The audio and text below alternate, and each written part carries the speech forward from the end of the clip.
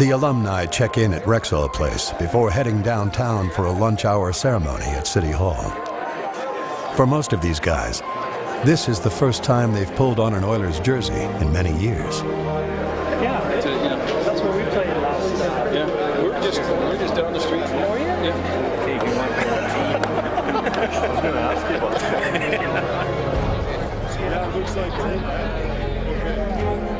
no way around it. Good, sad, happy, all the emotions will be coming tonight for everybody. A lot of people that put the uniform on, a lot of people that work for the team, a lot of fans that have been here from day one when it first opened there. It'll be quite an evening. Georgie, how you doing, man? Good. There's been planning going on for a number of months within the organization, and so pleased at what's happened so far. So pleased at the response by the alumni to come here. They're all really excited. Thanks a lot, appreciate it. How you been doing? Good. Yourself? Yeah, well, kind of following your teams. I was in Vancouver all year this year, and then I got picked up on waivers here. So For the players, no return to this rink would be complete without a trip through the dressing room. This dressing room's a lot different than it used to be, and I'm just amazed by the space that they have here and all the equipment. It's so much more technical than when I used to play. What is this room? We didn't have any weights. We think that was our problem. What's a push-up?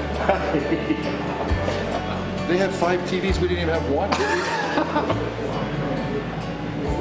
Right up there somewhere. Right there. Right up there. That's a youngster for sure. That was unreal. Philadelphia, 7th game. That's crazy.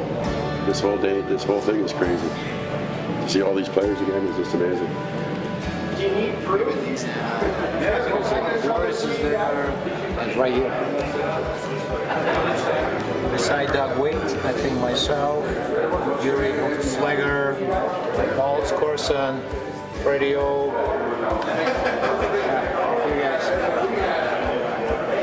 Good memory, eh?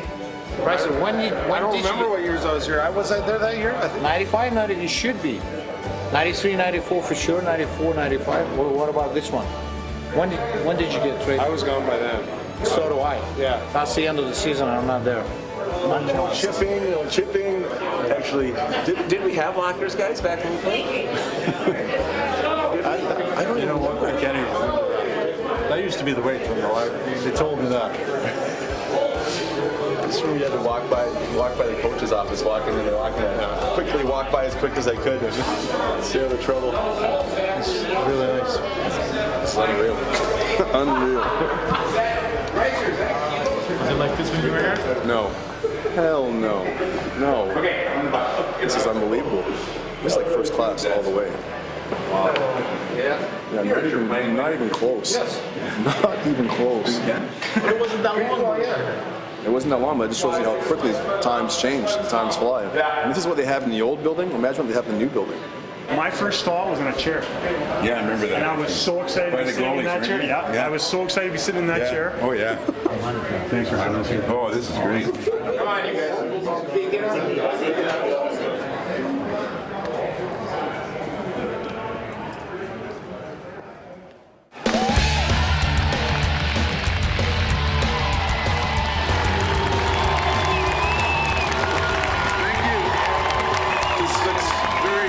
To 1984 when we were doing the same thing, celebrating our first Stanley Cup.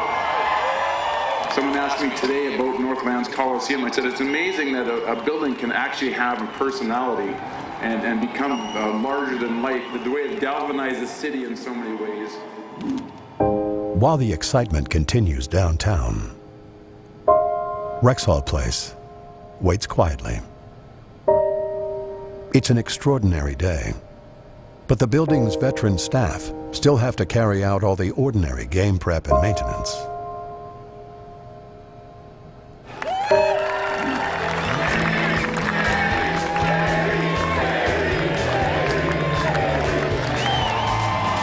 There's a lot of memories, a lot of history in that building. Without you fans, it wouldn't be the same. But thank you to the fans and the media and the city of Edmonton. I mean, every single door downstairs, like those hidden doors kind of behind the stairwells here, those blue doors, they're even at the bottom stairwells. We have security manning every single door.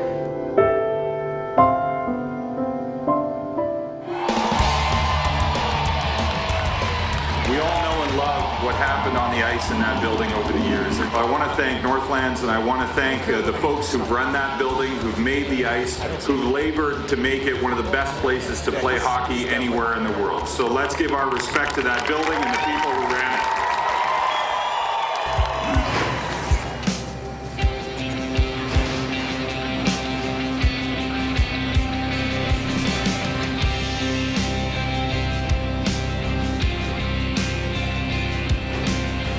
Sad. It's the end of obviously an era.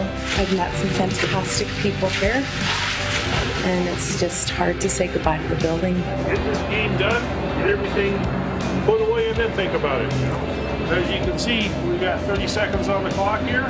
Start. So there you go. Clock's going. What was it, like 71 or something? Edmonton Exhibition Association turned into Northlands. So these were bought before then. We don't throw nothing out. This button here that says horn makes the horn go.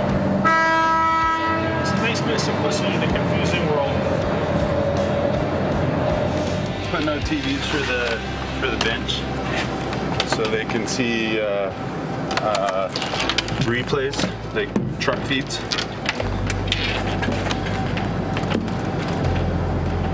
Just helps the coaches get replays in. Anything we do to our bench, we have to do to the visiting bench. So just doing the visiting bench now. So while I was doing interviews at 10:15. What's up, Fernie? Good to catch up. See some good faces, good people. People you went to work with every day for a few years.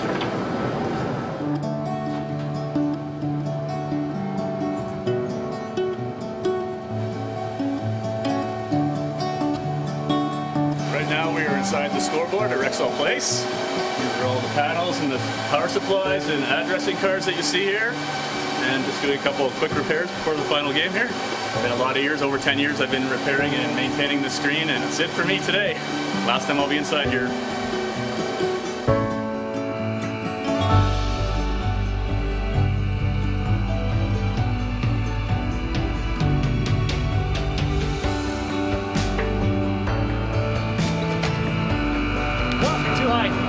It's Willie's back. Gonna touch it. No, it's Willie's back. That's perfect. That's what we're doing. Christmas, right? Yay! Last time. Last call, real call.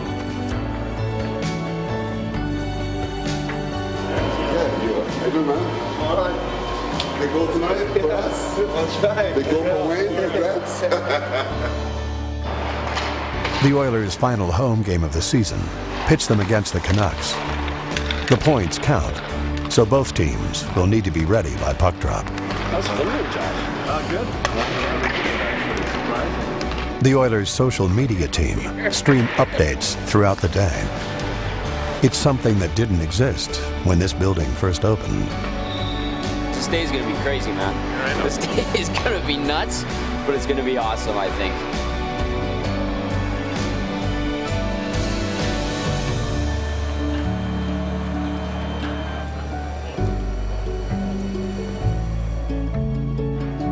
Hockey parent and ambassador of hockey. So Walter's going to wear a Gretzky jersey.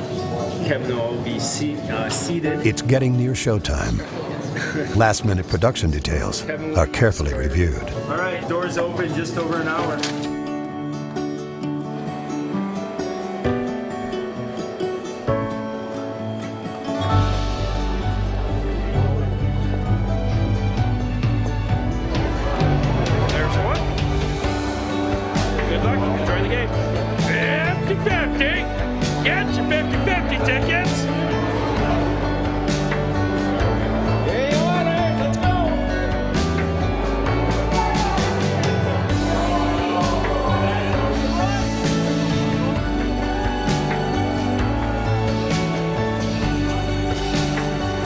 Here day one, and I'll leave it on this day, which is kind of neat.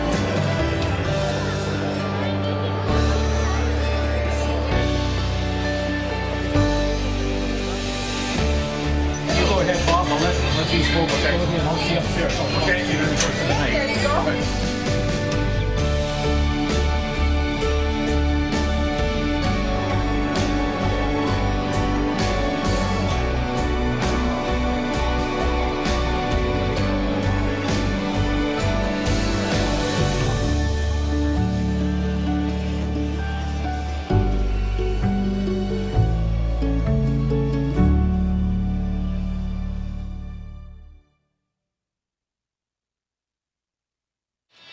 Good evening, everybody, and for the very last time, a big welcome from Rexall Place, home of the 5-time Stanley Cup champions, the Edmonton Oilers. Vancouver Canucks are in town tonight. Ladies and gentlemen, your Edmonton Oilers!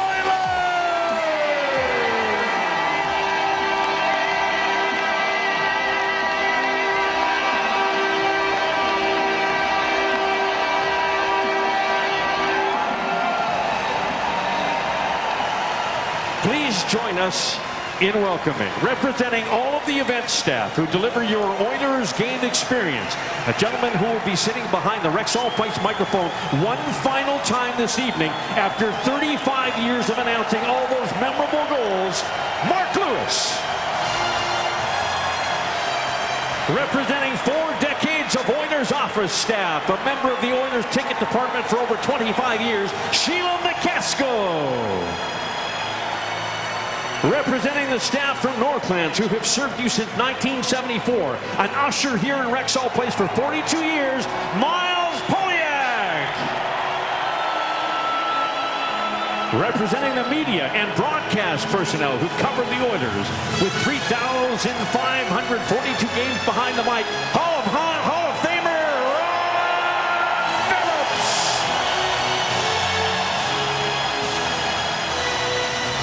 Representing the executive of the Oilers, the man behind the NHL's first ever outdoor game, and club president for 15 years, Patrick LaForge.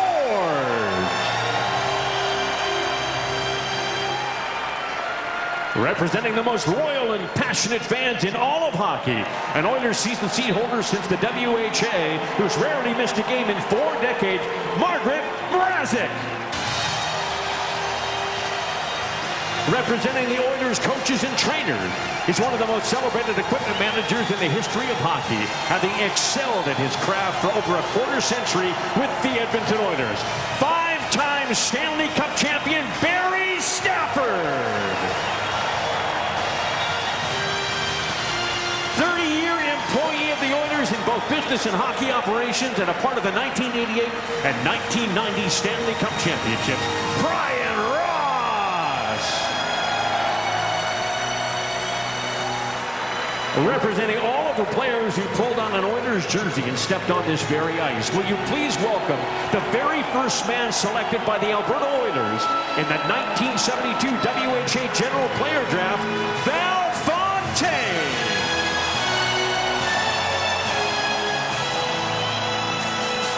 And finally, representing the ownership history of the Oilers, a man who twice led major initiatives to keep the Oilers here in Edmonton, including recruiting investors for and eventually becoming chairman of the Edmonton Investors Group, Cal Nichols.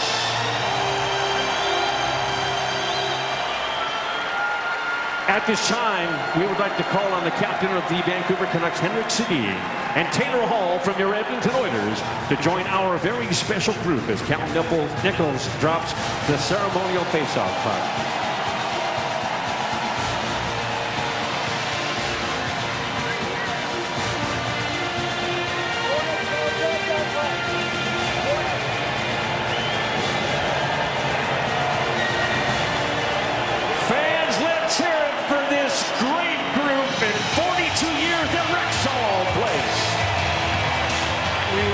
Please rise, remove your hats, and join in the singing of our national anthem one final time at Rexall Place with Oilers legend Paul Orio.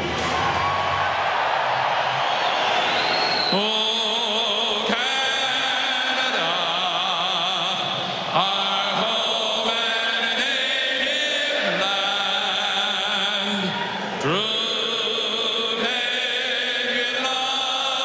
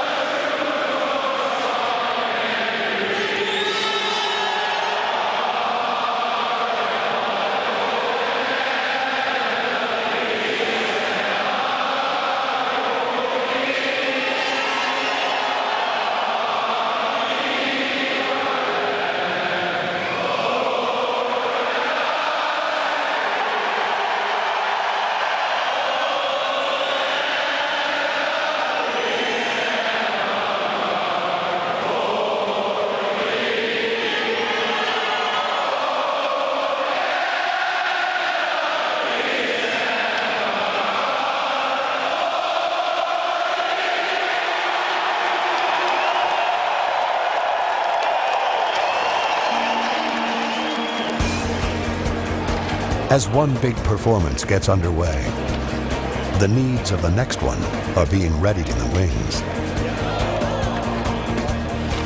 Quick shot by Yakupov. He scores! Well, you knew it had to come. Yakupov, and it was just like that. Puck came to his stick. That was a beautiful shot. And Edmonton, in the final game here, will take a 1-0 lead.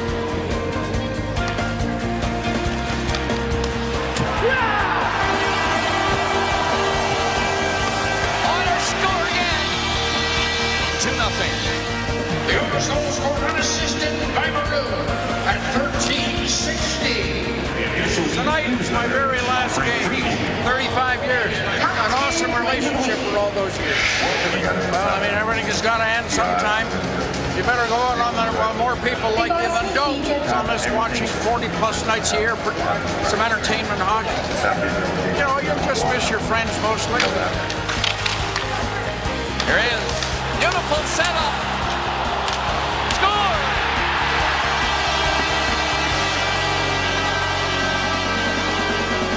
Connor McDavid. Remember that name.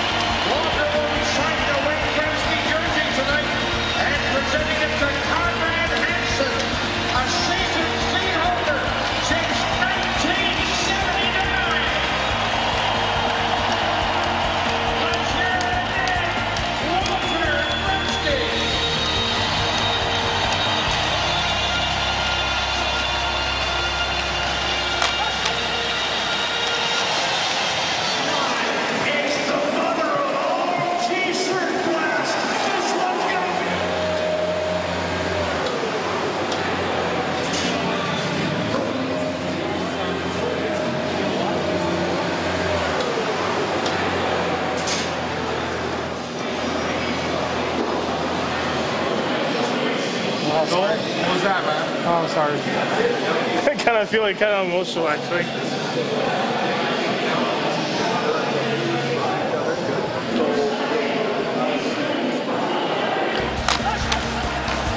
Knifed in front and a score.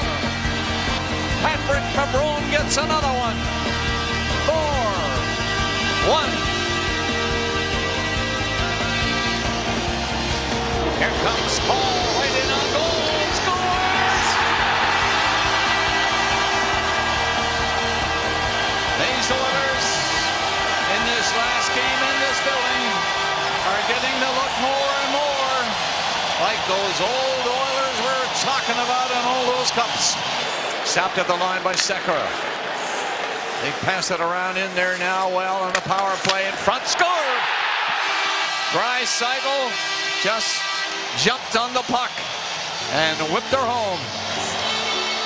Lots of goals, an Edmonton win, and one last salute to the fans.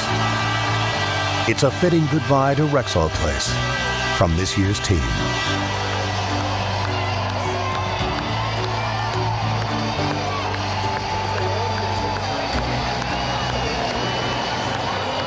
Now, it's time for the final act.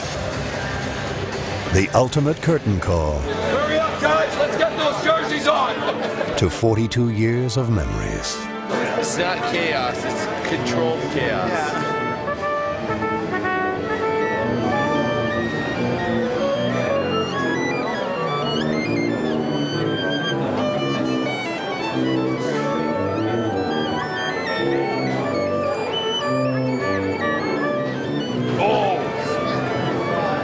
She's the best. The four. Dennis Gassian. Chris Joseph. We're behind Bonzi. Okay, perfect. He's not hard to miss.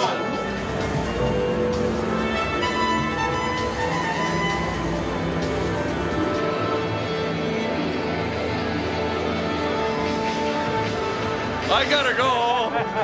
Can I get your autograph? Look, we're putting it back. We're putting it back. Okay? Who has more fun than we do? No, nobody. Huh?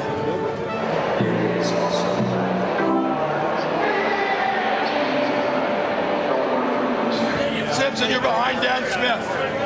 Dan Smith. Dan Smith. Where's Ray Cote? Ray Cote, right here.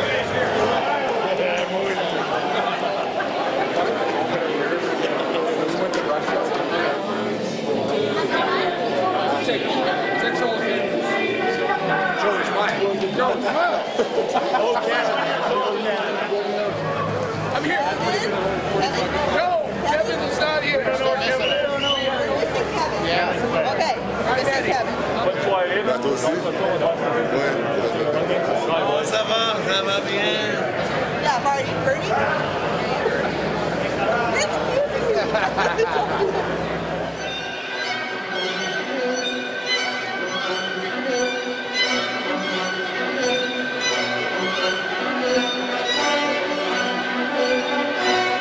I need the players here. I need the current players here. Barry Moore. Wayne Zook. Okay. Awesome, man. This is scary. Never see this again.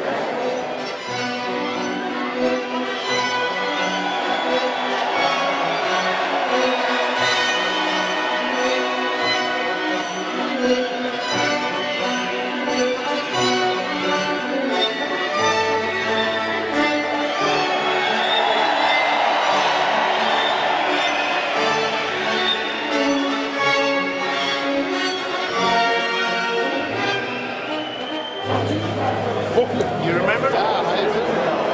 Here. We grabbed each other along the wall. I was like, oh my Lord.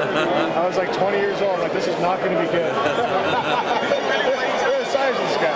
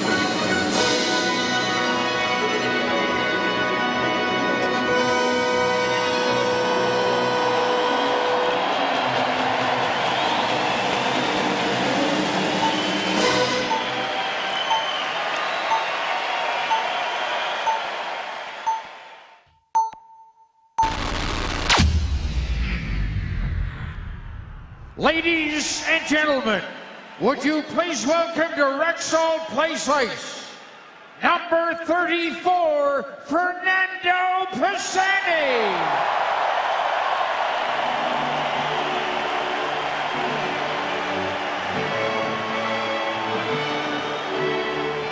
Number 21, Andrew Ferrens.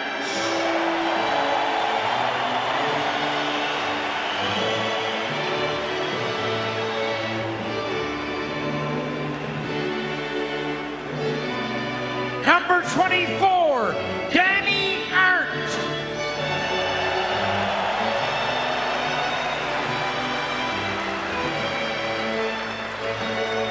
A two-time Stanley Cup winner, number 19, Willie Lindstrom.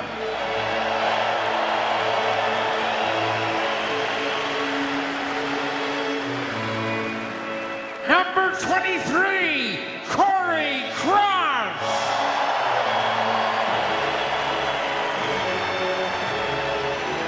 Number 30, Mike Sanier.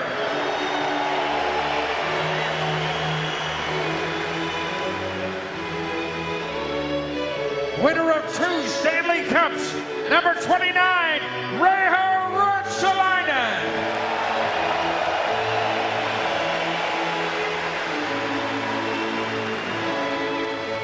Number 6, Brian Glenn.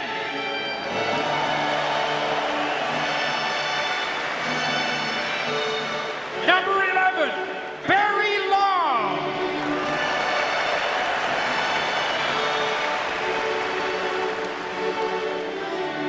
Number 15, Kevin Primo.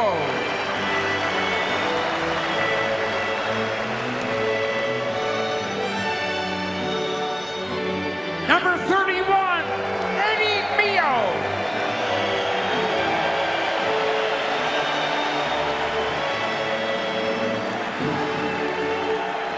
Number 28, Bill Heward.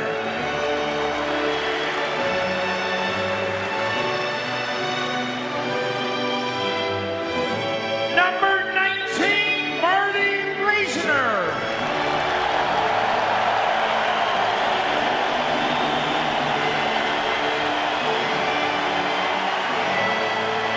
Number 9, Bernie Nichols.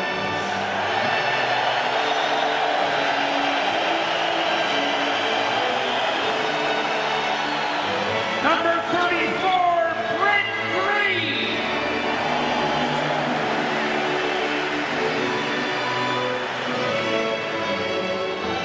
Number 9, Shane Corson.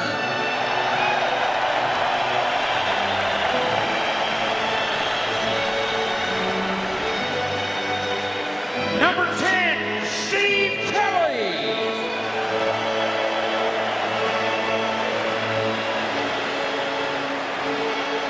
Number 45, Sean Bell.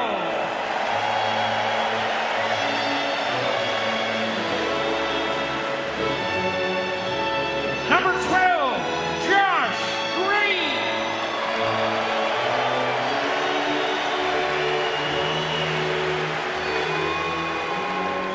Number 4, Ray McKay.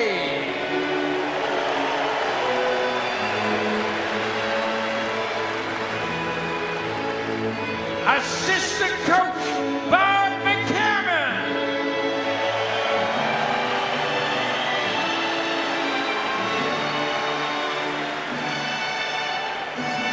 Number 24, Tom Ralston.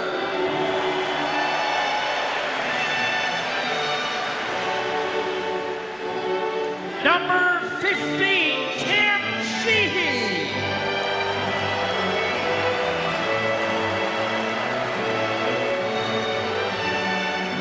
The winner of the Stanley Cup, number 23, Mo LeMay.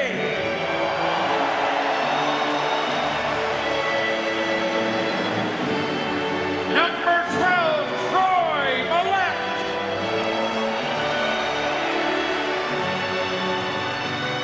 Number 11, Ron Walters.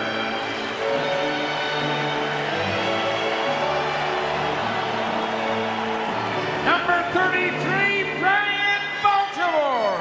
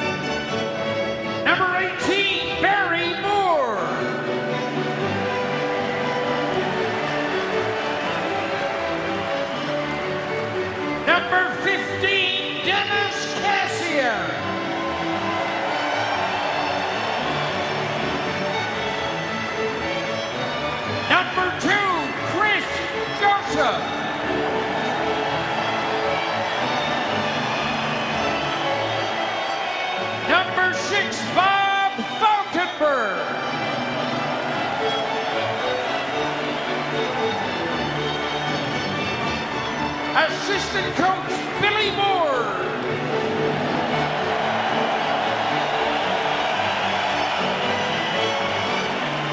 Number 77, Gary Unger.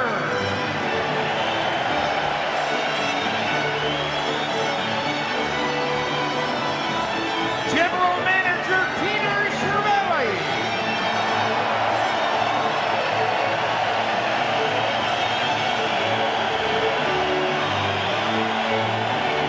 Oilers head coach Todd McClellan.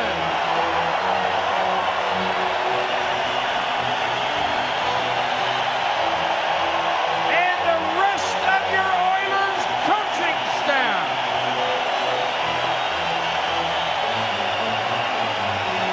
Jay Woodcroft, Jim Johnson, Dustin Schwartz, Miles Fee.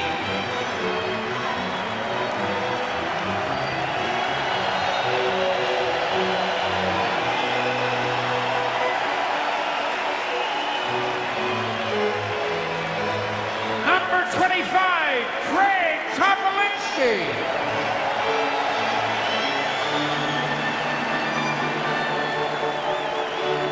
Number 30, Warren Skolodinsky.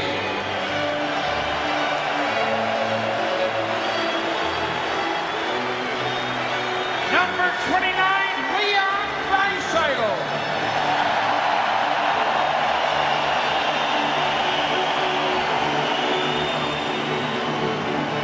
Number 21, Bob Fischer.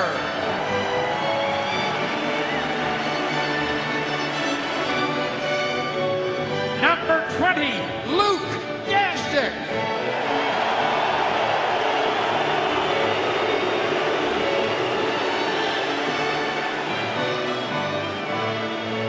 Number 17, Cam Connor.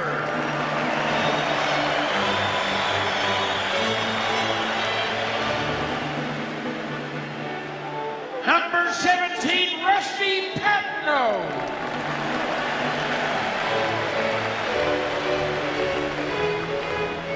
Number 6, Dan Smith.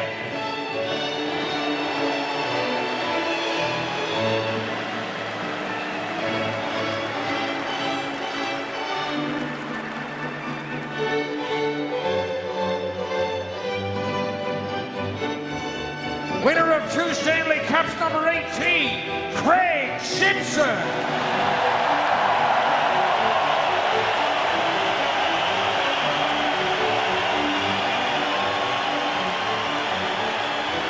Number 14, Ray Cote.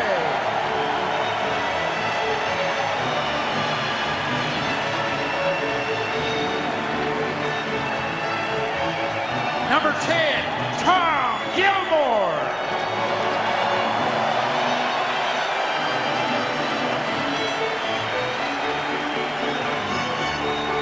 Number 26, Pat Price.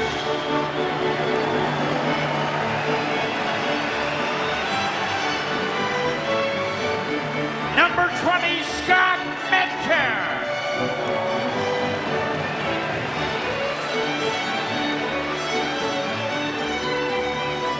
Number 19, Patrick Maroon.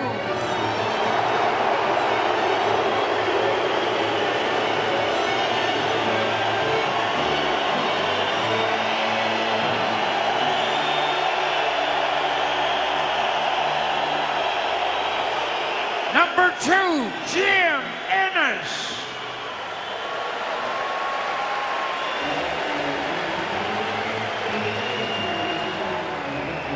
Number 20, Bert LaForge.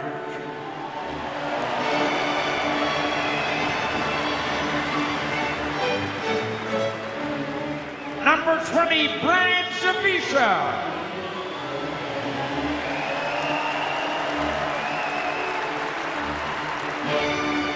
Number 77, Oscar Kraftbach.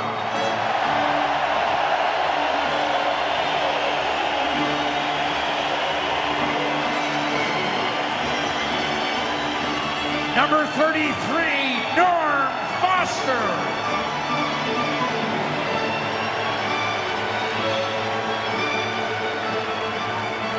Number 26, Wayne Malone.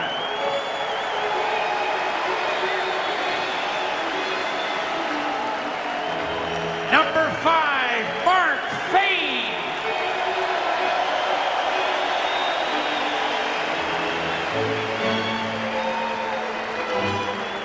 Number 41, Bill McDougall.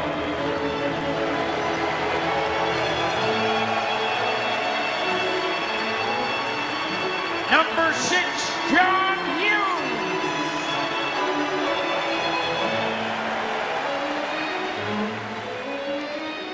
Number 10, Ron Anderson.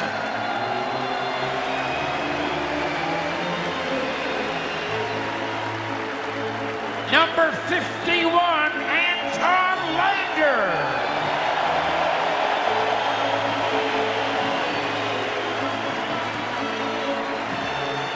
Number 8, Wayne Van Dorp.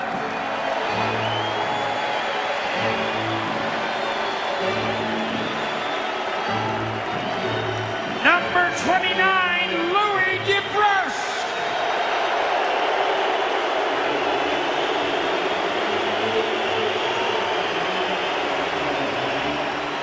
Number 26, Eero Pakarinen.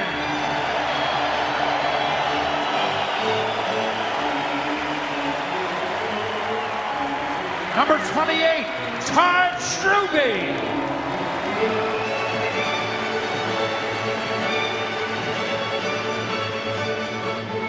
Number 33, Scott Pearson.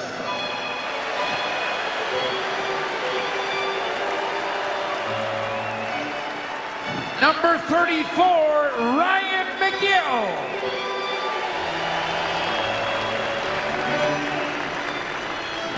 Number 88, Brandon Davidson.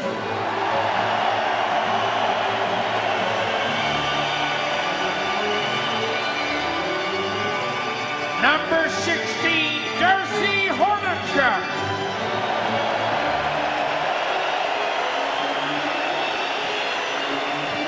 Number 4, Carrie Kenner.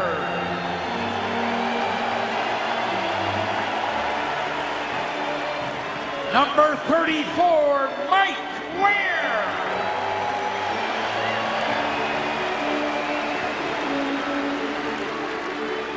Number 1, Peter Ing.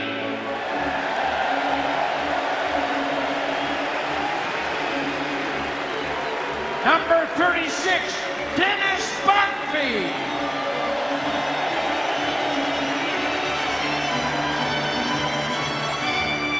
Number 29, Steve Passport.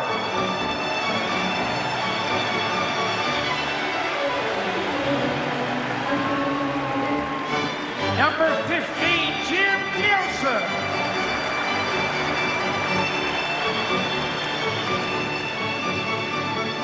Number 17, Scott Thornton.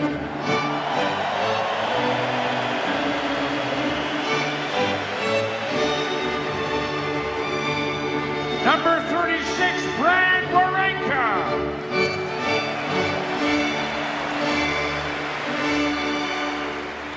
Number 10, John Rogers.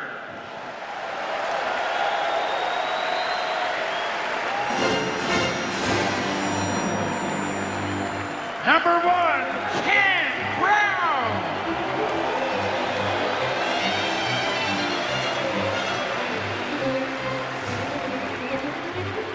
Number 15, Greg Hargood.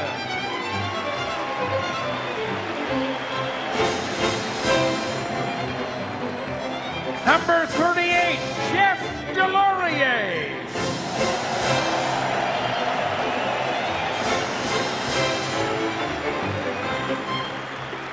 Number 67, Benoit Pouliot.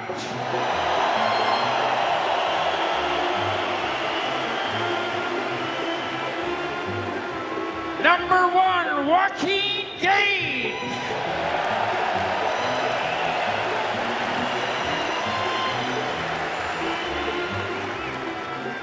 Number 8, Stu Kulak.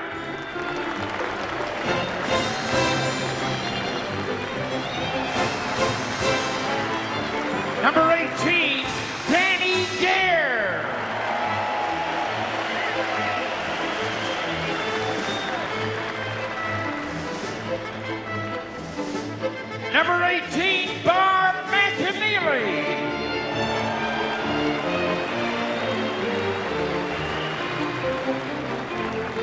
And number 23, Ted McAneely.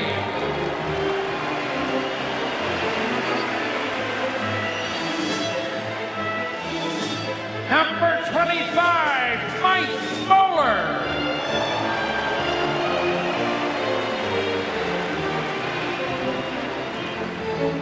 Number 8, Doug Friedman.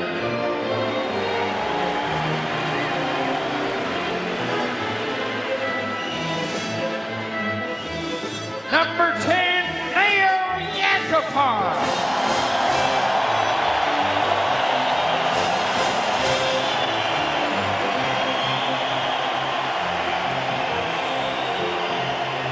Number 43, Jason Strudwick.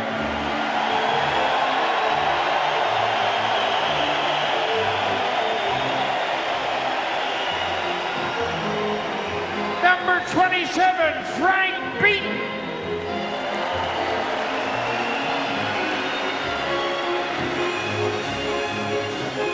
Number 26, Sean Podine.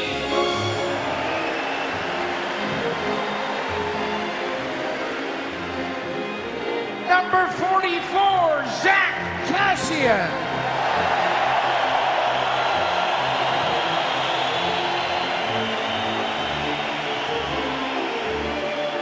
Number 8, Doug Smith.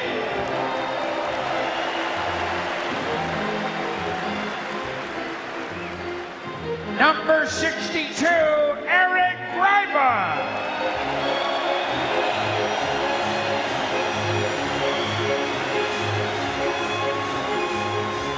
Number 15, Frederick Olesen.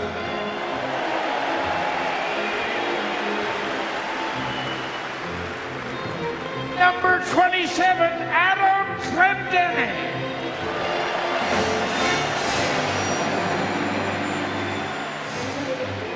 Number 40, Fred Brathwaite.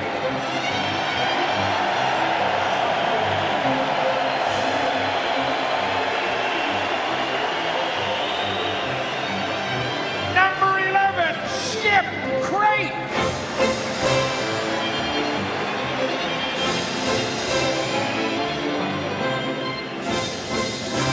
Number 86, Nikita Nikit.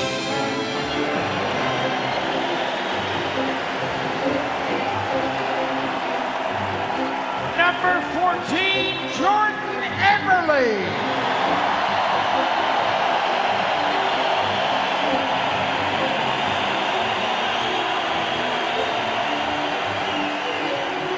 Number 30, UC Markkinen.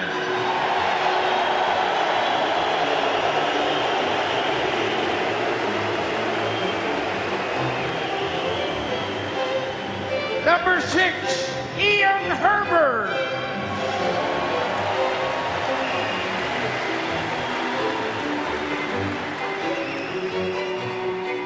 Number 32, Matthew Garon.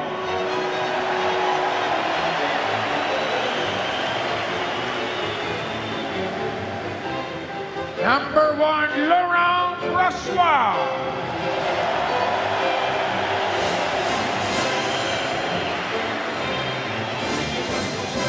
A Stanley Cup winner, number 28, Larry Melnick.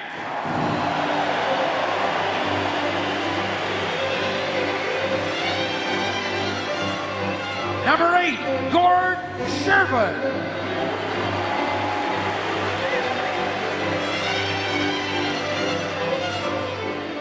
Number 15, Steve Gray.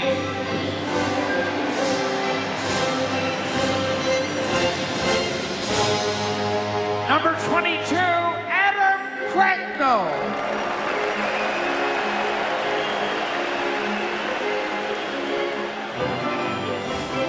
Number 19, Boyd Devereaux.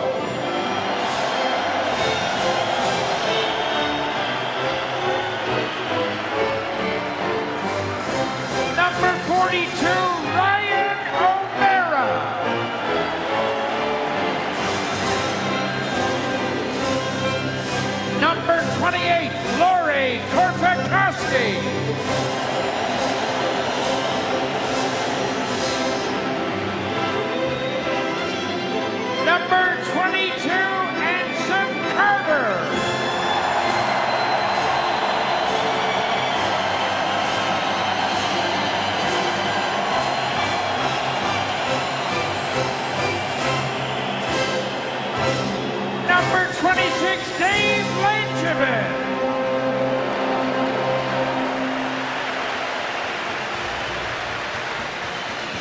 Number 30, Ron Lowe.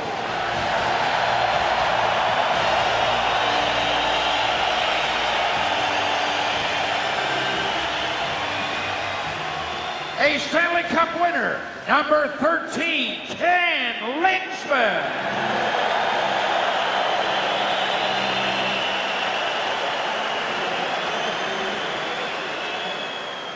Number 55, Mark Letestu.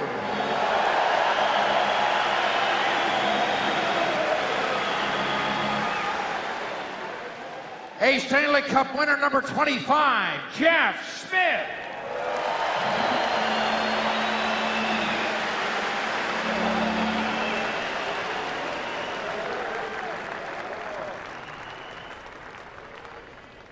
The head trainer, Ken Lowe. The equipment manager, Barry Stafford. Equipment manager, Lyle Sparky Kochiski.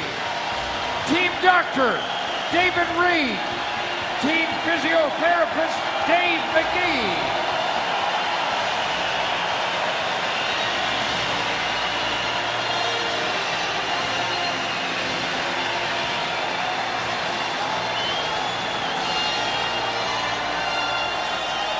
Stanley Cup winner, number 20, Martin Jelena.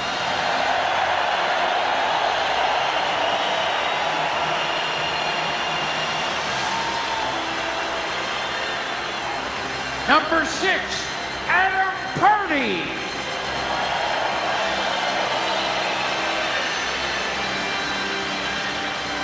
Number 18, Kirk Maltby.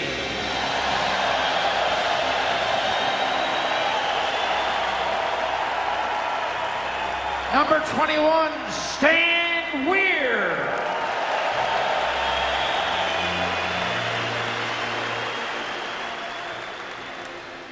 Number 4, Taylor Hall.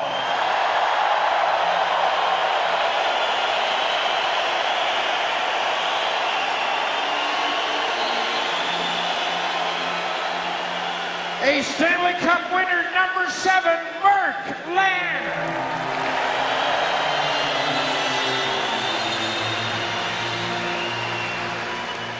Number 5, Doug Hicks.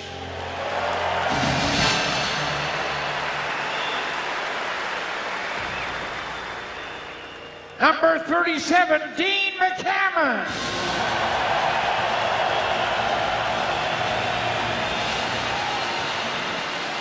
Number 82, Jordan Osterley.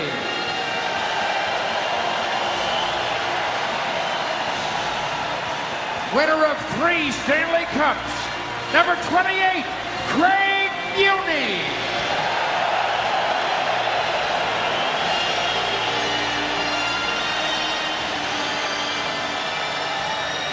Number 2, Andre Sekera.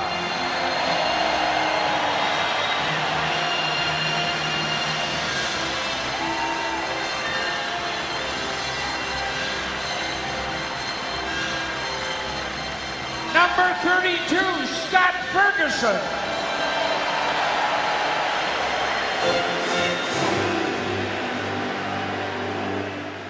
Winner of 2 Stanley Cups, number 33, Marty McSorley.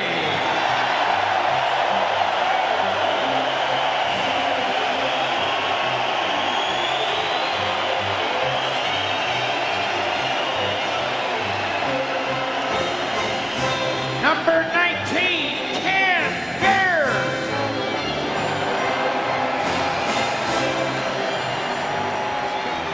Winner of 3 Stanley Cups, number 26, Mike Krushelnicki.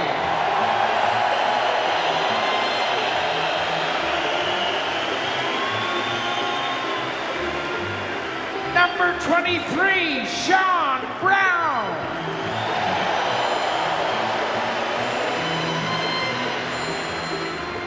Number 97, Connor McDavid.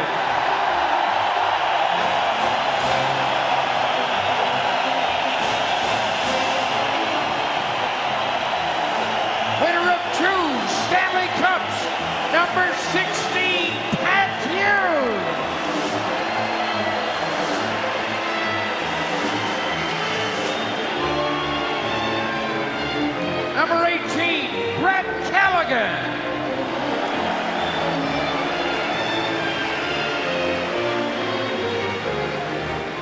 Number 9, Ross Perkins.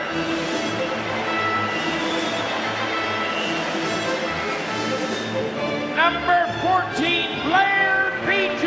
McDonald.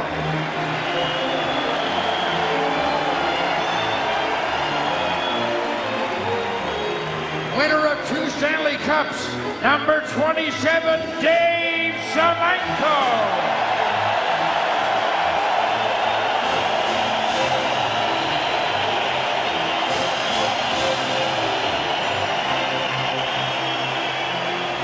Number 7, Ron Chipperfield.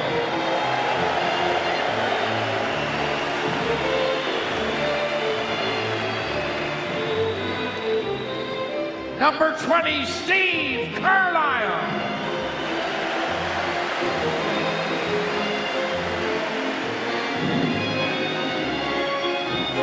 Number 8, Griffin Reinhardt.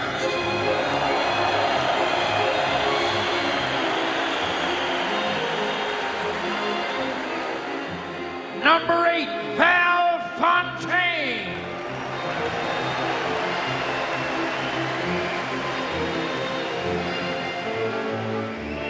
Number 23, Matt Hendricks.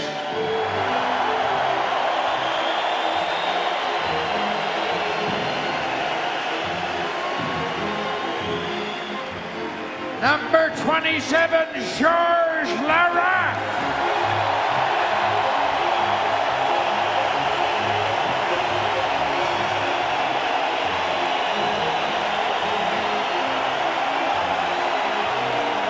Number 33, Cam Talbot.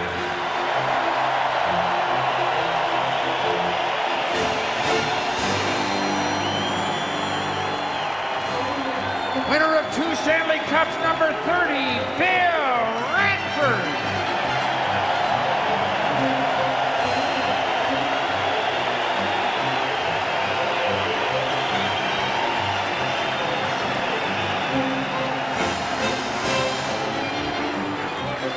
Winner of 2 Stanley Cups, number 20, Dave Lovely.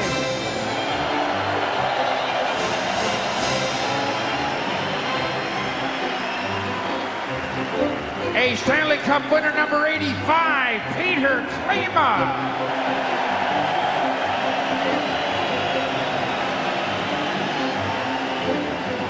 Number 93, Ryan Nugent-Hopkins.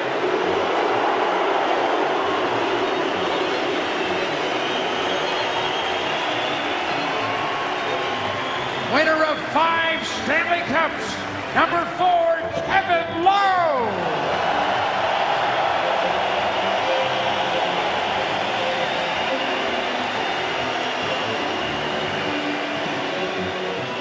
Number 94, Ryan Smith.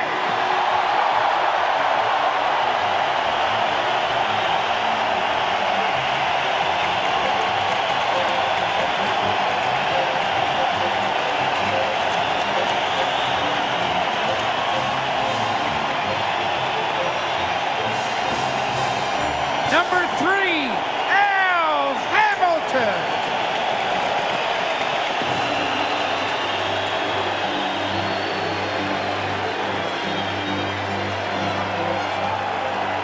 Winner of 5 Stanley Cups, number 31, Grant Fuhr.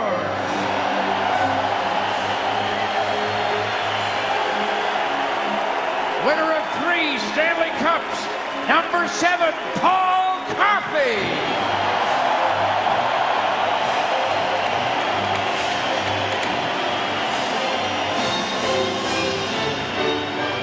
Winner of 5 Stanley Cups, number 17, Yuri Curry.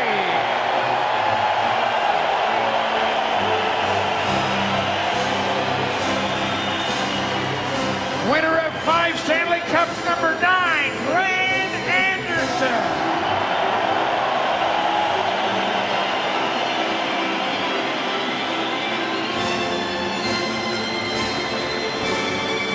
Winner of 5 Stanley Cups, number 11, Mark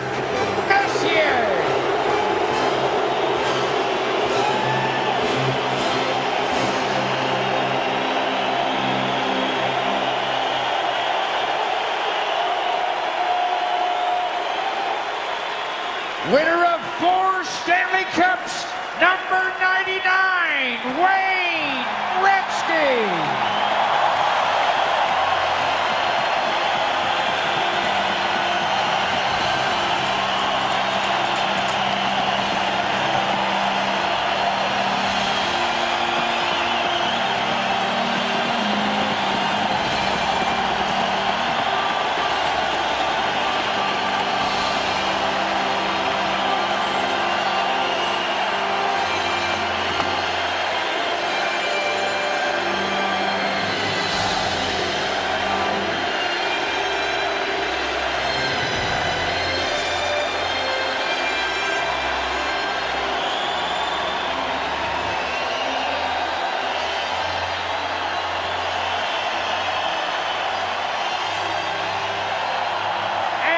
Would you please welcome, to take us through tonight's farewell Rexall Place celebration, the gentleman who started his career in 1980, working 25 years as the Oilers Vice President of Public Relations, highly respected in the National Hockey League for his professionalism and sincerity. Ladies and gentlemen, Bill Chiuwelli.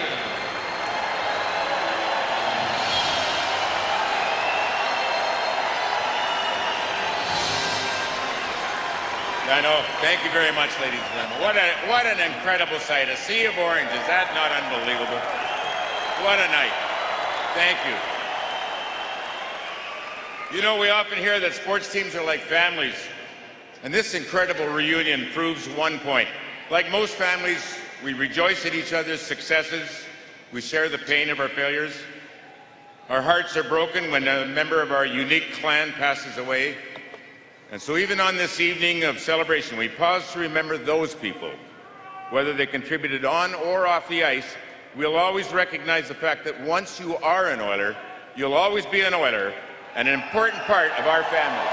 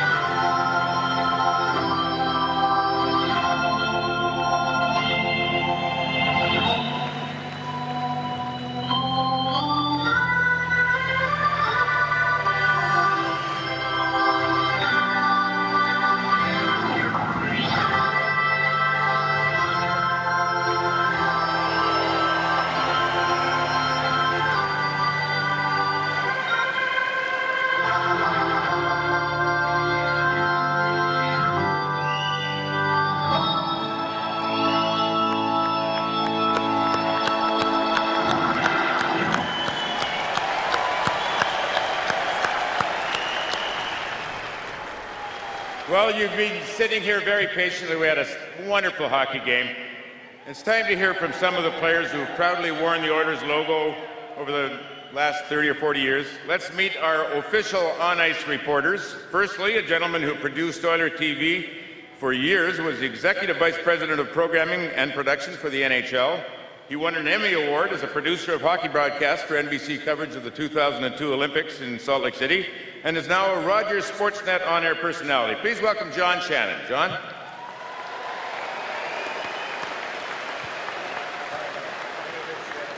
He's going to be joined by one of the nicest men in hockey.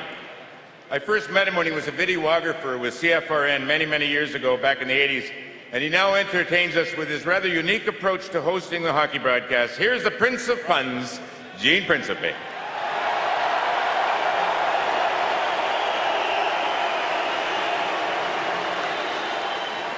My chance to go first, and I get to talk to the first man who scored a goal in the National Hockey League on a Saturday night in October of 1979 against the Detroit Red Wings, Blair McDonald. Blair, welcome. Oh, hey, isn't this awesome?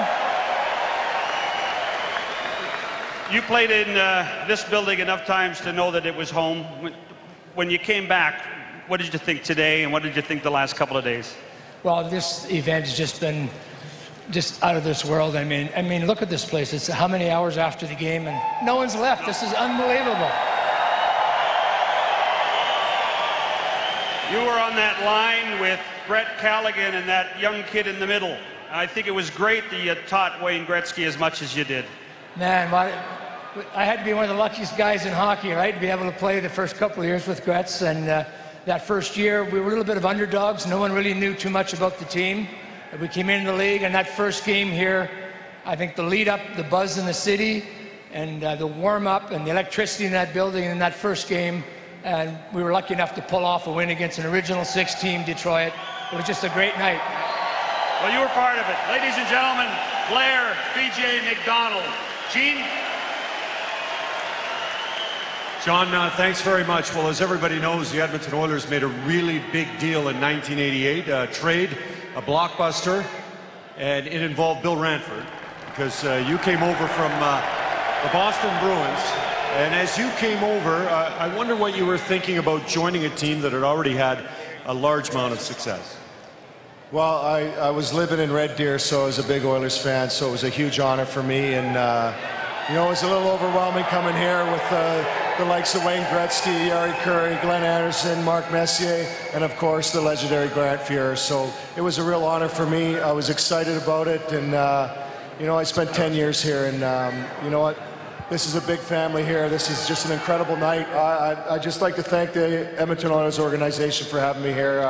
I'll never forget this. This is a lifetime moment right here. John?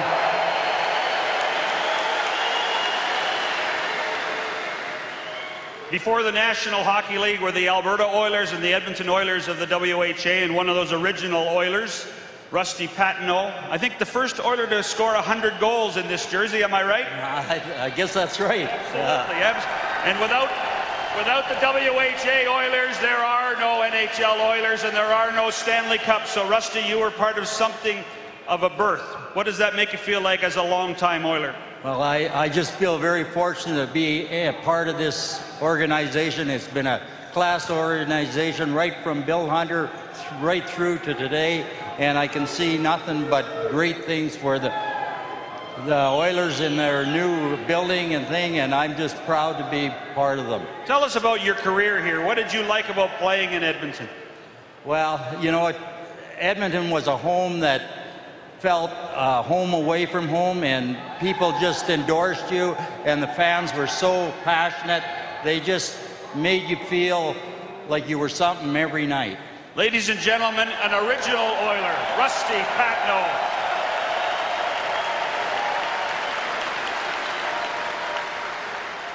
John, Ken Linzman was known for getting under the skin of opposing. Yeah, go ahead, give him a cheer.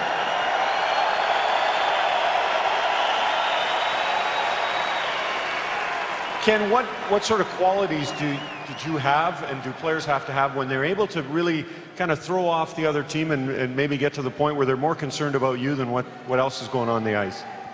I don't really know. It was just the way I played. It's just natural. Came to you naturally? Do you remember anyone in particular or certain players that you were able to bother a bit more than others? Not really. I just played. Just did it. Well, like you said, it came naturally. In 1984, the year that you won the Stanley Cup with the Edmonton Oilers, you scored 3 series clinching goals, including the one that clinched the Stanley Cup. What was that like for you? I was very lucky. You know, the goals weren't, the game wasn't that close at the time. I think when I scored the game winner in the Stanley Cup game, it was the 3rd goal. We were 3-0 and ended up winning 5-2. But you know, I played with a great bunch of guys and great people, and very lucky. Ken, thank you very much. You're welcome. Thank you.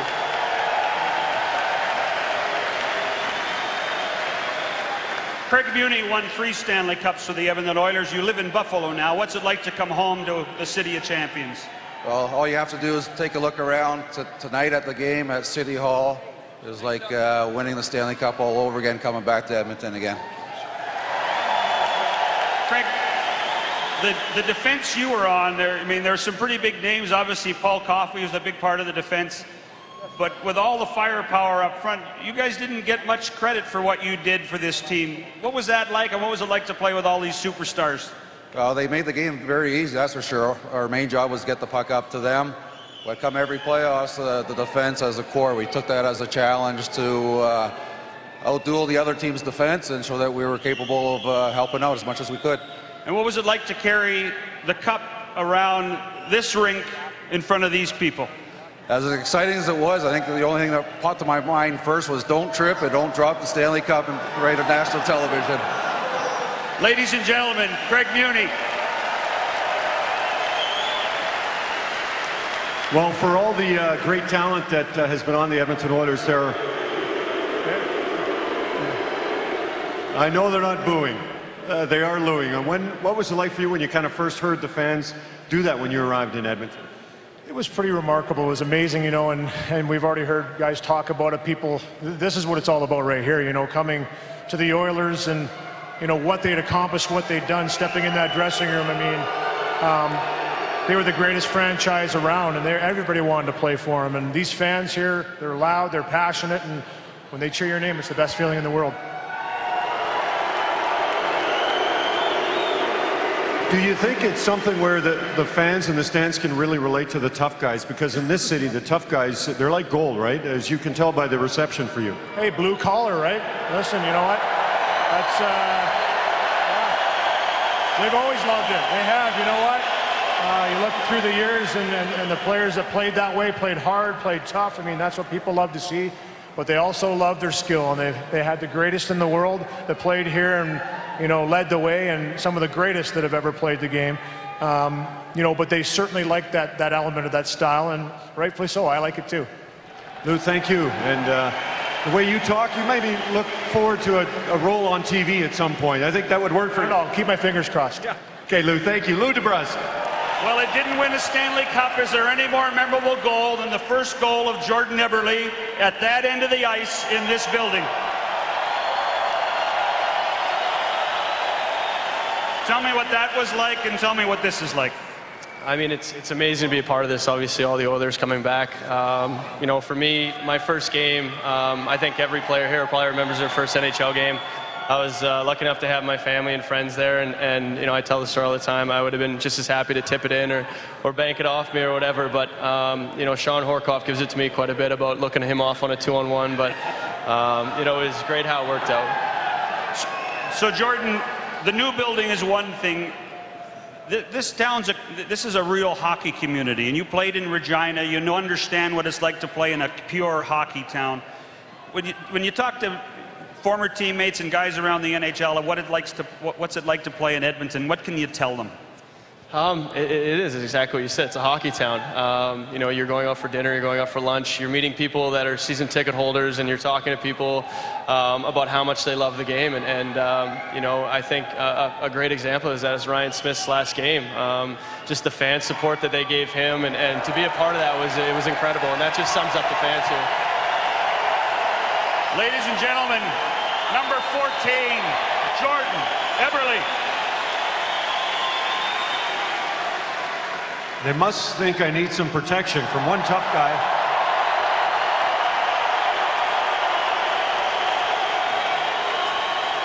To another. I actually have not had a fight since grade 5, so it has been a long time. As I'm joined by George Laraque, and just continuing on the theme of Louis DeBrusque and tough guys in this city, how long did it take you to feel very comfortable as an Edmonton Oiler and an Edmontonian?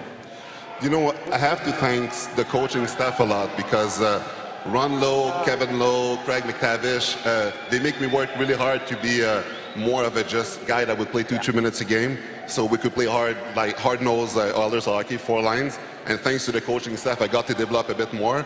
And I remember when I got into the dressing room when I was a rookie, I went to Sparky, our trainer, and I said I wanted number 27.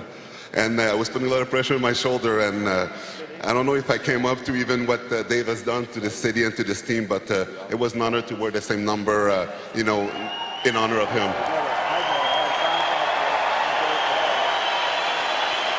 Yeah, I must admit,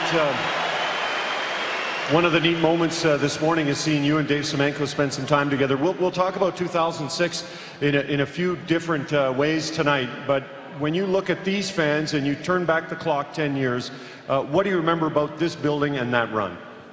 You know, truly we have the best fans in the world.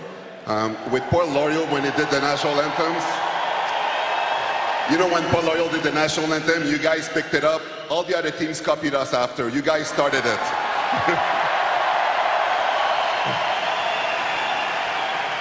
I played in 14.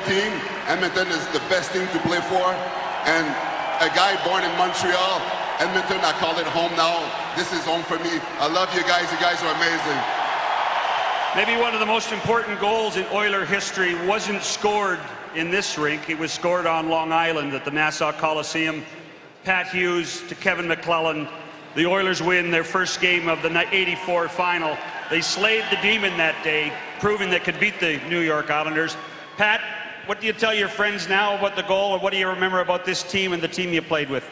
Well, that was our second chance to get back at them from getting beat 4 straight the year before. And, you know, puck goes in the corner, dig it out, flip it over to Kevin, and he picked the corner, which was unlike him, but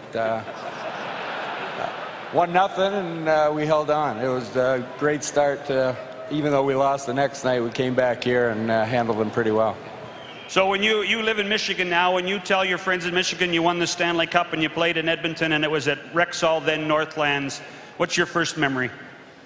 Well, certainly the cup. I mean, the first cup here was electric for the city, electric for the team. You know, the whole city shared in it, the fans, and just a great event. Ladies and gentlemen, number 16, Pat Hughes. The first captain in the Oilers history in the NHL, Ron Chipperfield.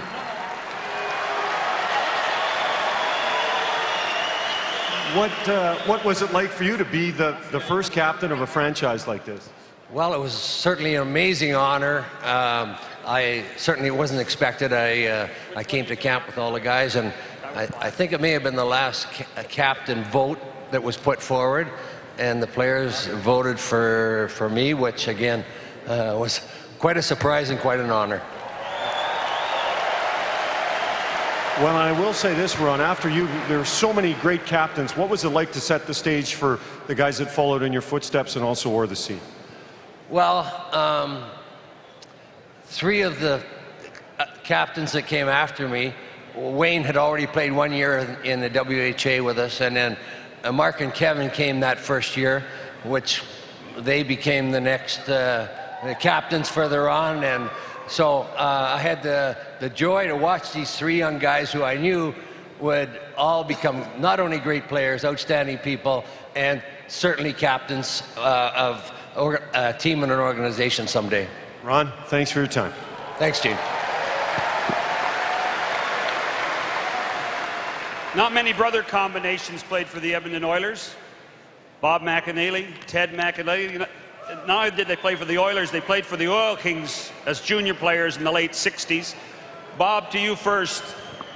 Explain what being an Oiler means to you now and what it meant to you in the mid-70s when you played in the WHA. Well, it was a thrill to come and play professional hockey. That was a dream of a kid like me from Prince George, BC. All of a sudden, I was in Edmonton playing with the Oilers, playing against Bobby Hull. Of course, Bobby Hull was my idol, and what better memories of Bobby Hull and playing against him than seeing him streaking up the left side, slapping that shot, and those are great. You weren't supposed to watch it, you were supposed to stop it. I was checking him. But great memories, and I've continued to stay in Edmonton after hockey, and we've got a strong Oiler Alumni Association, just getting stronger with the new young guys coming through. What was it like to play with your brother?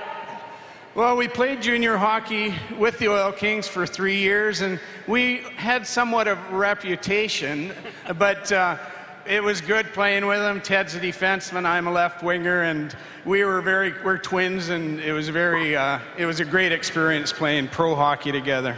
So Ted, you can tell the truth. What was it like playing with your brother? It was great. We had played since we were 5 years old, and to come and play junior hockey with the Edmonton Oil Kings, and then I left and played 3 years in the National League with the California Seals, and Gretz at that time hadn't brought his magic to California, and so the fans didn't have the passion that they do down there now. So when I had an opportunity to come back to Edmonton and play in front of the Edmonton fans who have the passion, and then step on this ice the first time, and the energy and the electricity that the fans give to you, what a thrill. And then to, of course, play with Bob. That was tremendous. Well, welcome back for the night. Ladies and gentlemen, Bob and Ted McAneely.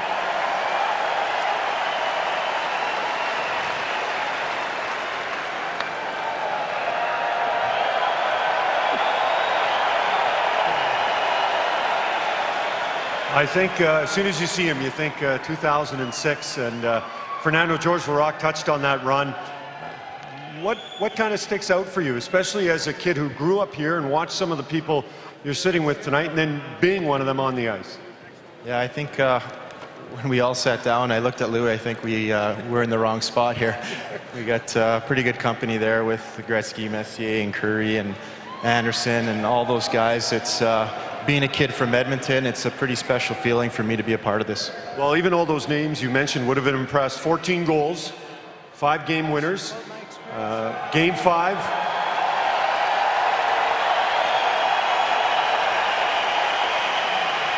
Overtime, shorthanded.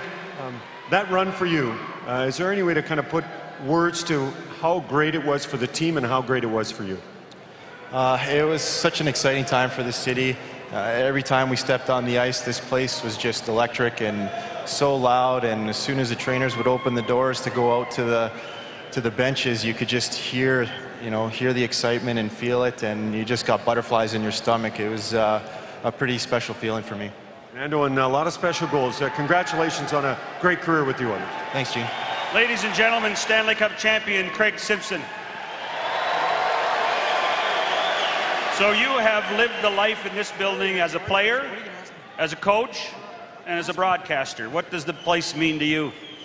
It's a very special place, and it starts with coming here as a 20-year-old, getting traded. I want to, first and foremost, I've said this to Paul numerous times, but Paul, thank you for holding out and not wanting to get a deal done. I got an opportunity to come here to Edmonton because Paul Coffey, and Paul and I have a good history together.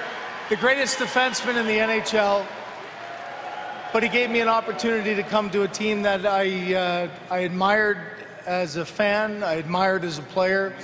Got an opportunity as a 20-year-old to come and play with Wayne Gretzky, who is my idol growing up. He was mine too, yeah, so. No, and And the most important thing, Glenn Sather said to me day one, you're going to play with Mark Messier and Glenn Anderson. And I said, oh, that's a great start.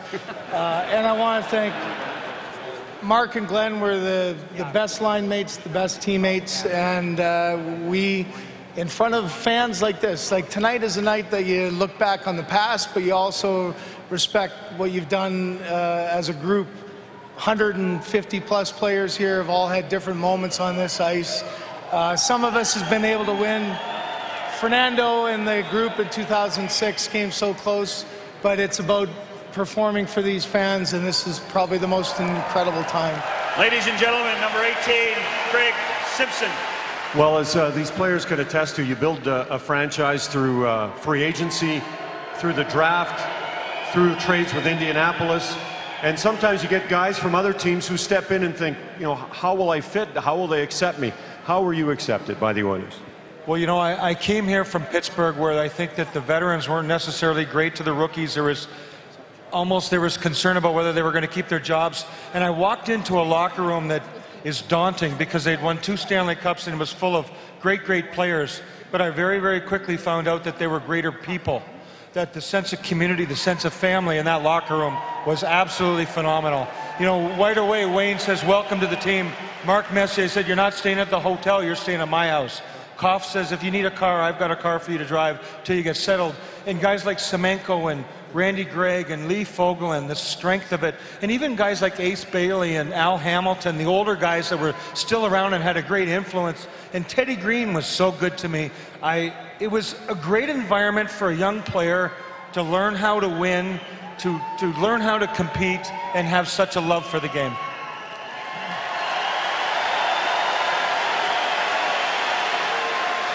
Craig Simpson just alluded to, you know, winning a Stanley Cup. You won 2, 1987.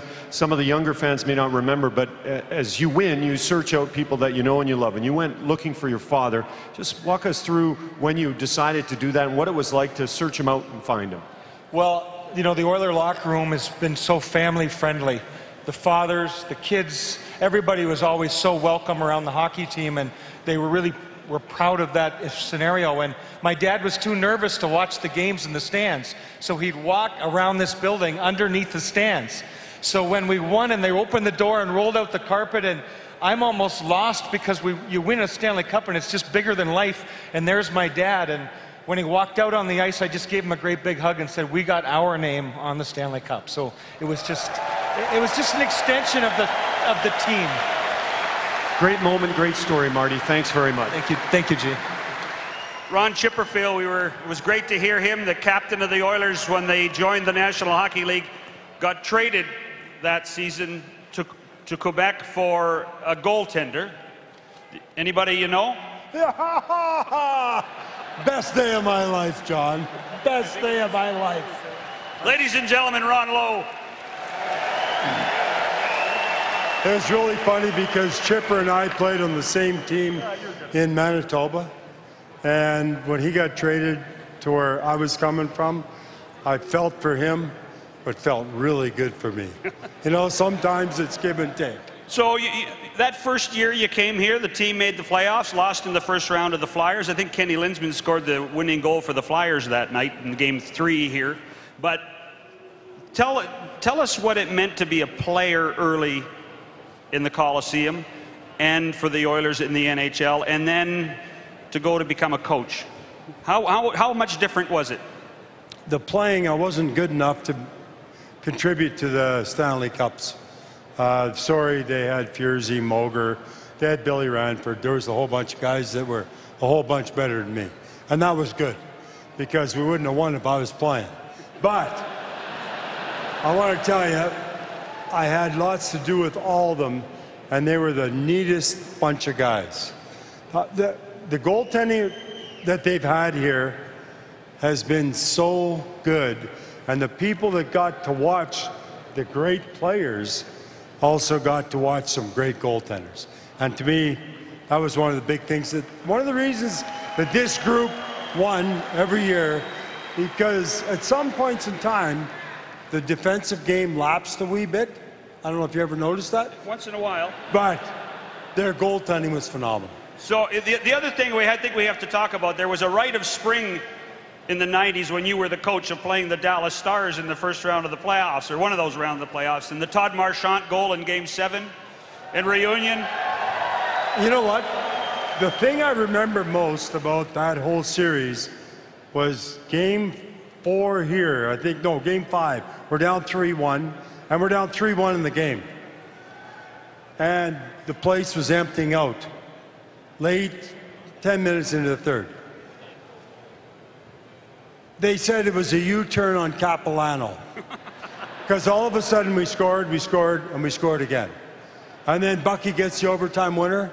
This whole place was full at the end of the night again. And I'll never forget that, and I appreciate everybody that came back. Ladies and gentlemen, player, coach, Ron Lowe. Thanks, Ron.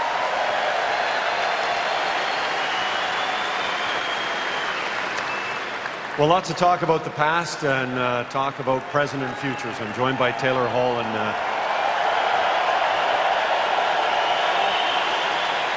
how'd you feel about that game? It was more a relief than anything. The guys really wanted to play well for the last game here. With everyone here, all the legends in town, it was a really fun night. What was the atmosphere like with the fans and the stick salute at the end and the standing ovation, and just how that felt to kind of send your team off to the end of the season and to the end of this building? Yeah, it was amazing. Right off the bat in warm-up, you could tell there was electricity in the building. Even just walking out here now, everyone's still in their seats. Everyone's glued in. It's amazing. That's what Edmonton's all about. And getting here 6 years ago and seeing what this town, how much they love hockey, playing in an arena where all of these great players have played, it's been a fun journey. Taylor, thank you. Enjoy the offseason. Thank you. Ladies and gentlemen, the coach of the Edmonton Oilers, Todd McLellan.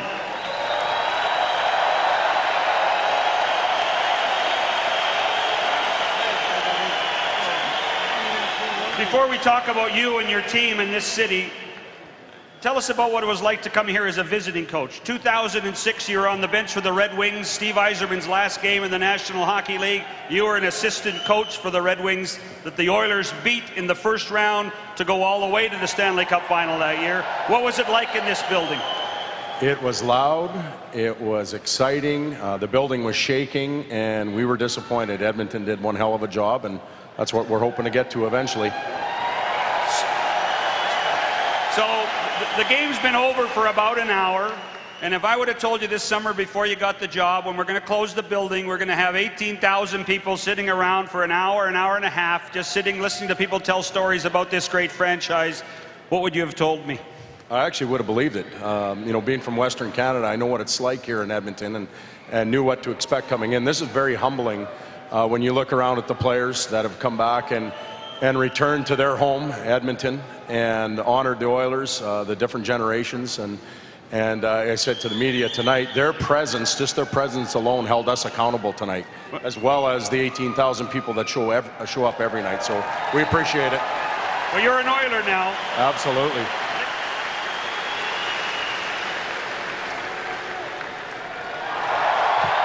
It's just waiting.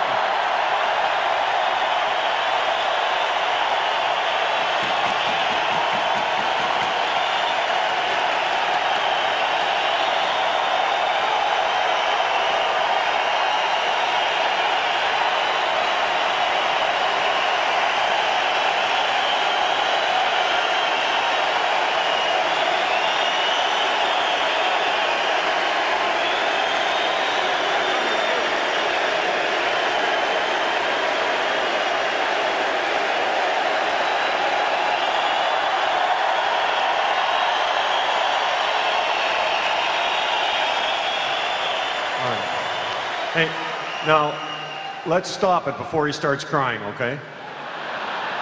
Because we've seen that before. We've seen tears of joy, tears of sadness, but more tears of joy because you came back to Edmonton.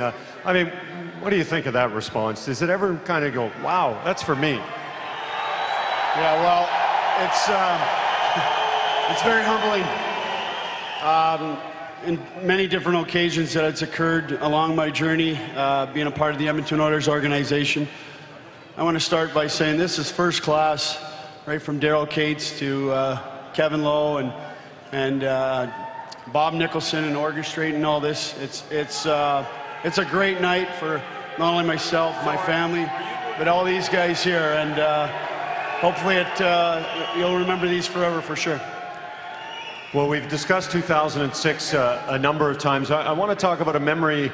I think you were just behind me. Was it not when you took the puck in the teeth from Chris Pronger? You go away, you come back, and you set up the OT winner by Shorn Hawkup. What was that like? Did you ever consider not coming back? And I'm guessing the answer was no.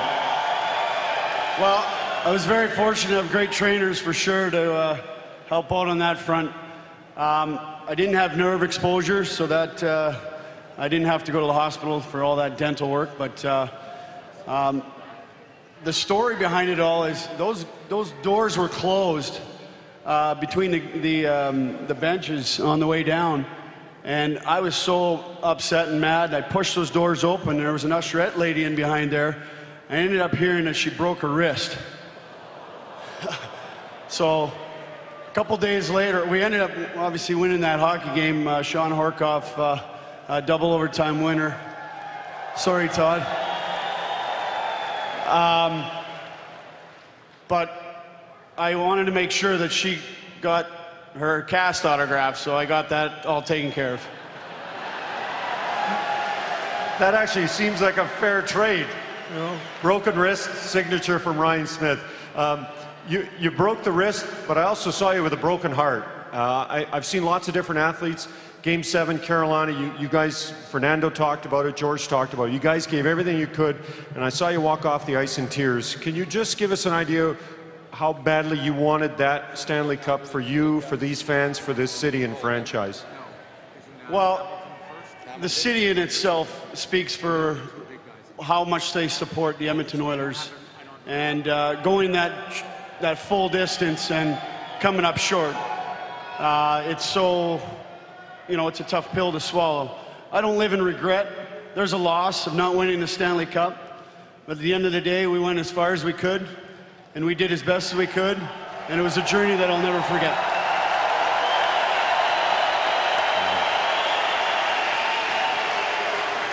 Long before the banners of Wayne and Yari and Grant and Glenn went up, went the first banner, and the number 3 of Al Hamilton of the WHA Edmonton Oilers. When he came out of junior hockey, he was known as Bobby Orr of the West, if I'm not correct. I think that's the right story, out of Winnipeg. And in many ways, the franchise, the Oiler franchise then, was on the back of Al Hamilton, some of the great players of the WHA. There would be no NHL team without guys like Al Hamilton here in the WHA. What does that make you feel, Al? Well, when I first heard about the WHA forming, I wasn't real excited about, I was excited about Edmonton getting a team, but I wasn't excited about coming back because I thought this is another one of Bill Hunter's schemes.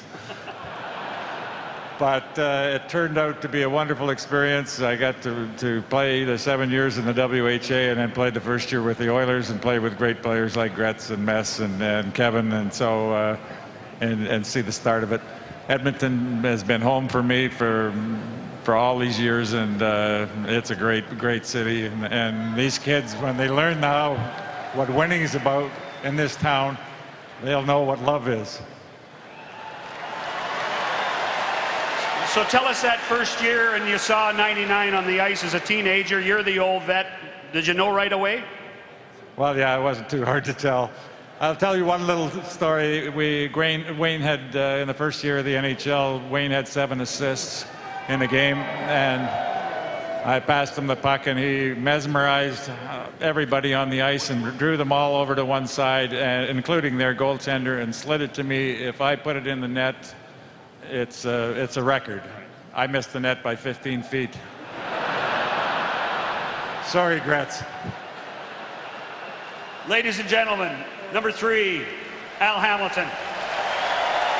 Anybody who's ever worn the Oiler jersey feels a great sense of pride. But Grant, does it mean even a little bit more considering you grew up right in the Edmonton area and you were growing up here, watching the Oilers, and then one day being one? I think that's a special time. I mean, I got the opportunity to watch a lot of these guys play in the WHA and the old Edmonton Gardens. So to see them play there and want to be an Oiler as a kid and to be able to do it at home, it's a great deal. I was walking over here tonight, and I was thinking about some of the things you said over the years that you were here. And now, did Glenn make you run the stairs here? All of them, actually. What was the point he was trying to prove? We were having a little discussion about shape in training camp, so apparently round's not a shape. I was looking through the stats, and one year you had 14 assists, and you were a goaltender. You had a run-and-gun offense. What was it like to be that last line of defense and making those big saves, whether the score was 6-4 or 7-5, making sure the other team didn't get one closer?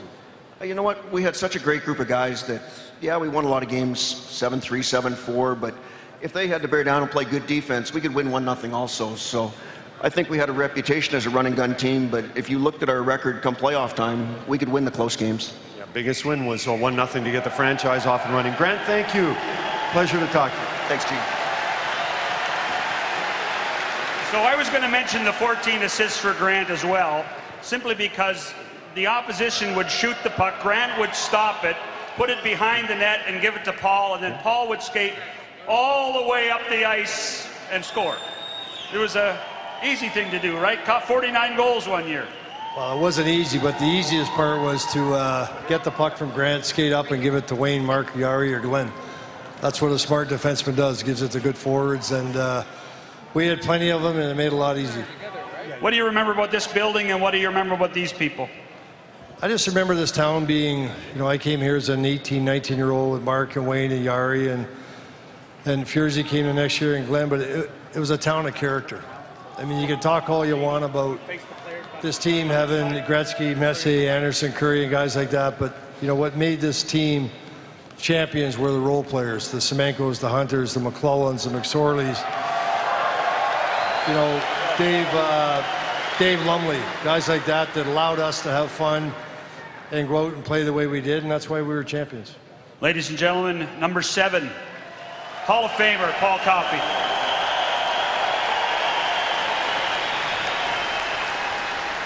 Well, John, we had just talked to Grant Fuhr about 14 assists in a season. Now, was there more to the story about Grant and assists? Yeah, there's a lot more to, especially climbing the stairs with the big sweat bag on and running up. We were watching them there a couple times, but the real key thing was it was a battle for who was going to get the most points that year between Semenk and Furzy on the assist list, because Semenk had the score. Here you are joking with Grant, you're joking with Dave, and the decades go by, but does it feel like it's still, you know, the 80s when it comes to just how tight-knit group you guys are and still are after all these decades? Well, the threshold over there, once you walk through those doors, you better have a rhinoceros skin, because there's a lot of darts that were thrown around, and Koff was very good at it. So he could throw with the best of them, and the comments that came out of it, that's what made our team so tight and so close, because we could say and do anything, and once we were a team through that path right there, everything, any problems outside of the rink, they all disappeared, and we played for each other in the town of Edmonton. Glenn, thanks, and good to see you again. Okay, thanks, Shane.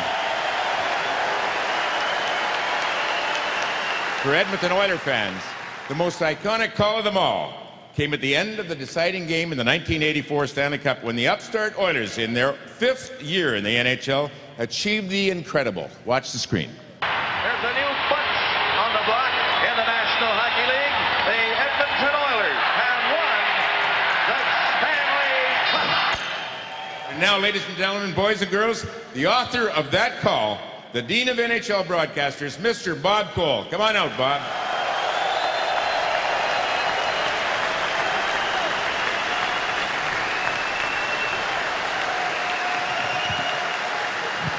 So, Bob, tell us why and how the new bunch on the block came about. I'm not quite sure, John, but I kind of fell in love with this group, these young Oilers in '83, when they got all the way to the Stanley Cup final in Long Island. There was a dynasty with the Islanders, and they lost in 4 games. And I remember walking out with Wayne and Glenn and Paul and all the guys, and everybody was just in silence, just walking and bruised and tired and worn out. And then the next year, I lived through it and I really fell in love with this team. They made me feel so comfortable. And we got together again, as everybody knows, the next year in '84, and they won their first Stanley Cup. The first of 4 here in this old building, which we're saying goodbye to tonight. And it just happened. A new bunch on the block. Sometimes you're wrong, but I was right. New bunch.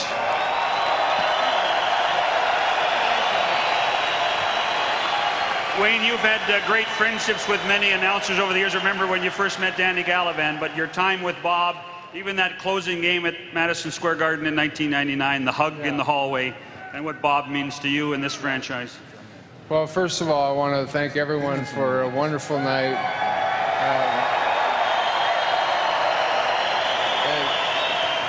The Oilers and all the players who came back, and of course the fans.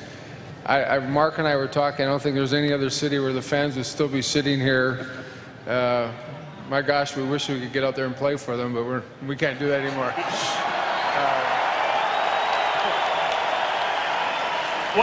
One quick question. When you signed your 21-year contract, I think it was in one of the corners on a card table here when you were in the WHA, did you ever imagine that this would occur? 2 people said it would happen. Glenn Sather, my dad, and Vic Maw. Those 3 people said, we're going to win Stanley Cups in Edmonton. Mark Messe and Kevin Lowe and Paul Coffey, and to me, the greatest goalie ever lived, Grant Fuhr and Glenn Anderson. But back to Mr. Cole. My 2 favorite moments, the new kids on the block, and when he said to Team Canada, that's got to be enough. That was the most joyous time for me. But, you know, we grew up as fans. Mark was sitting here telling me today they used to take the bus to watch Rusty Patino play. We're kids, too, with dreams, and everybody should have their dreams.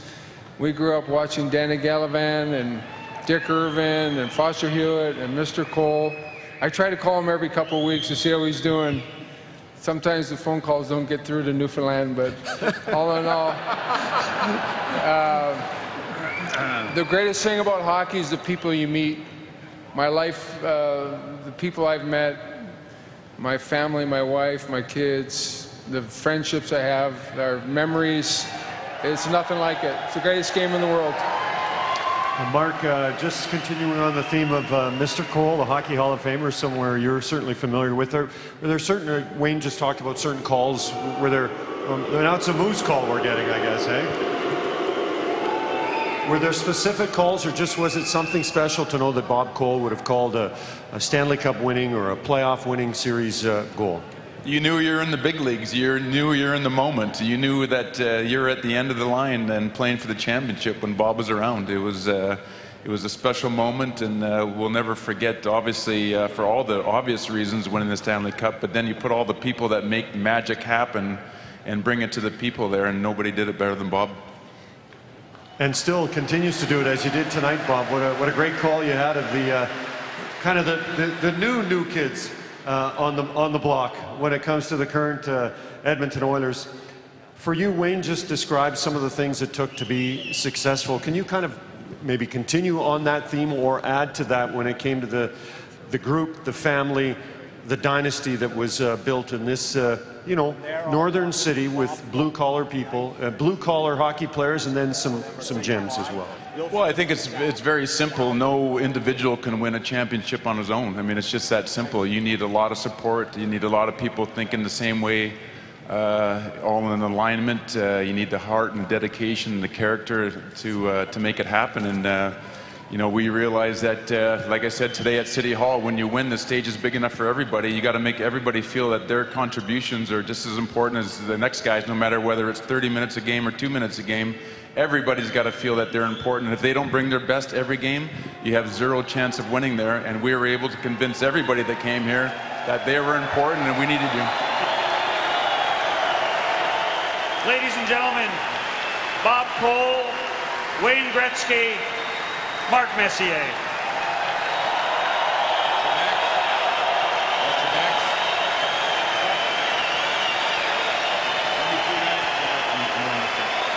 It's a great privilege to introduce him. His contributions to this community, to the game of hockey, are literally impossible to include in a brief introduction. He was the first Oilers draft pick. He played on 5 Stanley Cups, 6 if you count the Oilers farm team in New York. He pioneered the Oilers players' commitment to the community when he chaired the Christmas Bureau campaign, the most incredible campaign, and it continues to this day. He was a head coach of the Oilers, the general manager of the Oilers, was involved many times on the international hockey stage, and is now the vice chairman of the Oilers Entertainment Group. Please join me in welcoming Kevin Lowe.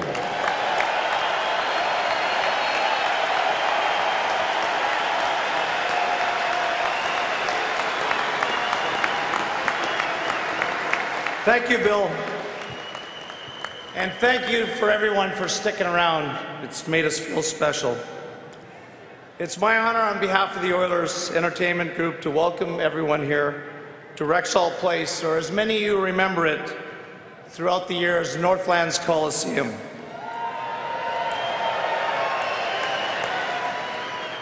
A big thank you to Mr. Bob Nicholson for all your support and for giving me the honor of speaking on behalf of the organization tonight.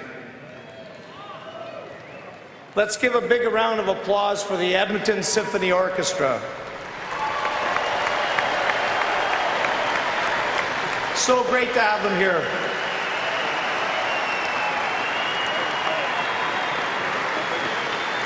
We have a saying, once an Oiler, always an Oiler. And you guys have made it special. Thank you to the Northlands, all the great staff over the many years.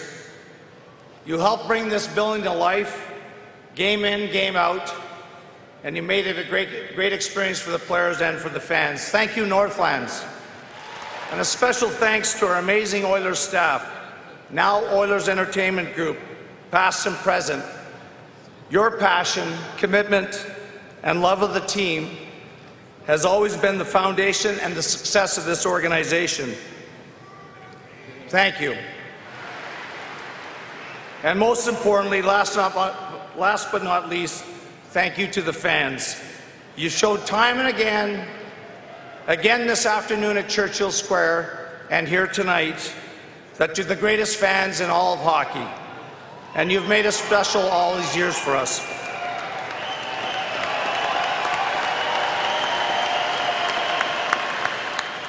There is some sadness saying goodbye to what's been our home for 42 years, but we're tremendously excited about the future and Rogers Place and our new downtown arena.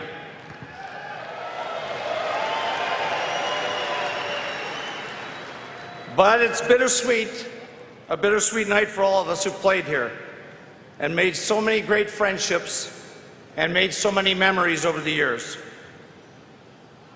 So, without further ado, it's now my privilege to call upon our banner honorees to go over and get in position to receive this special banner commemorating the 42-year history of the Oilers in Rexall Place. Wayne, Mark, Al, Grant, Yari, Paul, and Andy. And here to assist to transfer the banner are 2 longtime Northlands employees. Currently in his 36th year with Northlands, please say hello to Chris Lewis. And after spending 18 years on Northlands ice crew and now his 31st year with Northlands, please say hello to George Wazelenchuk.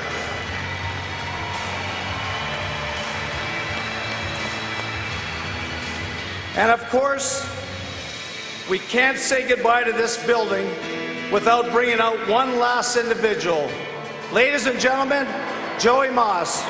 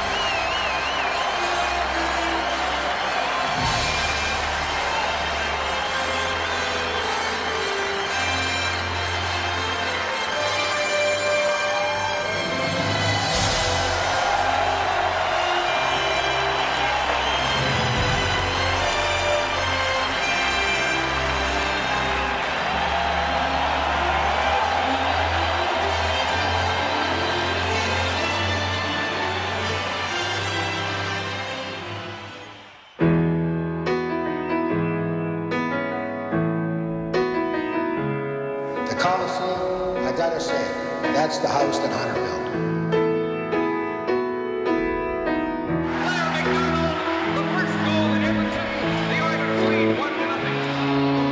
Folks, there's a new flux on the block in the National Hockey League. The Edmonton Oilers.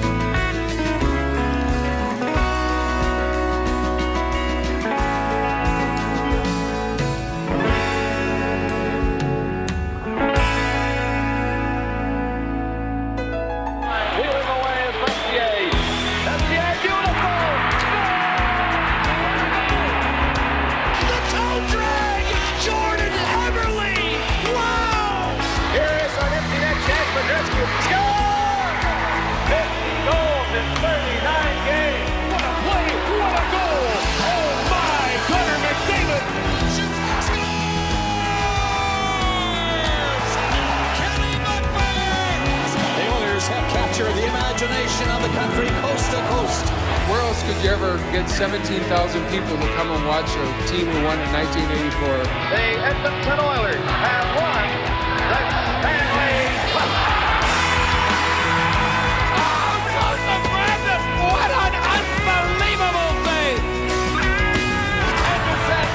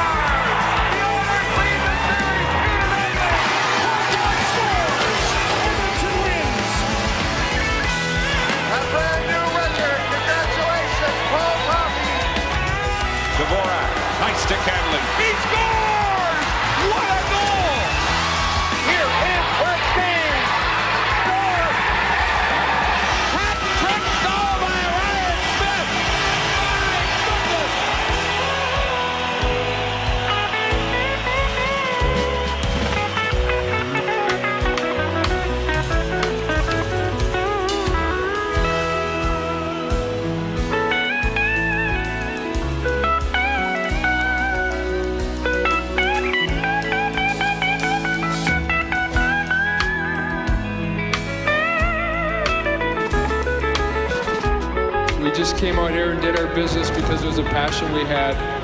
And we were embraced by a community that we all fell in love with. And that's why everyone who's an Oiler always calls Edmonton home.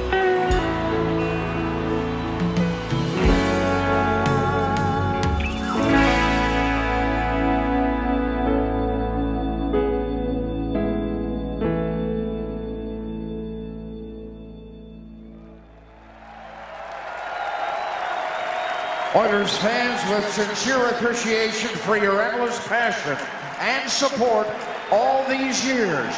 One last time here at Rexall Place, your Edmonton Oilers!